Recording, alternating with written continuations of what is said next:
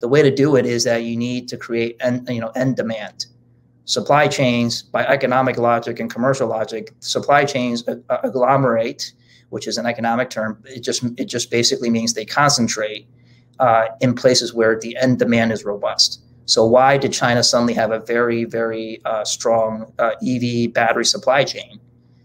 It's not just China, it's South Korea and Japan, but let's talk about China here. It's because they are now the world's biggest EV market, consumption-wise, because they've subsidized the consumption market so that they built the largest EV market. I think they're now 53% or something like that, over half of global consumption of EVs. So when you have that market already, supply chains are automatically going to go there because that's where the market is. So one way to do it is you're going to have to also figure out how to create end demand, and naturally that's going to pull supply chains back to the United States if they see a market.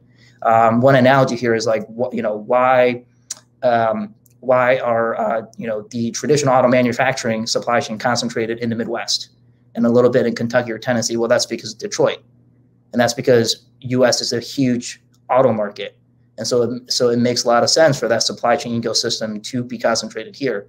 So the same logic applies to all these new areas, but if we don't have the end demand, it's very hard to convince companies to just come back for what, when the end demand is in China or in Japan or in South Korea.